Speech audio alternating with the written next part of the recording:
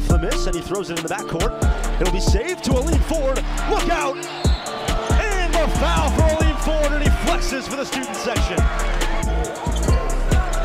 Wisconsin's offense in the half court has been few and far between early.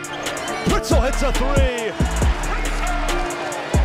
Mentioned earlier, no players, I should say, over 6'5" for the Panthers. Kobe King, nice trap step. Oh boy! That is just not fair from Kobe King. He surprised some people with that jam.